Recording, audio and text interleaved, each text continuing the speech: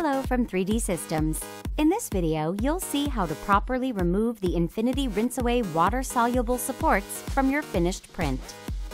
Once your print is complete, you're ready to remove the support material. Infinity material conveniently dissolves in regular tap water.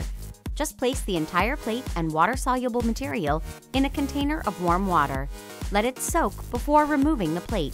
Next, take the entire plate to a sink and run warm water over the print. Keep running the water over the print until it separates from the plate.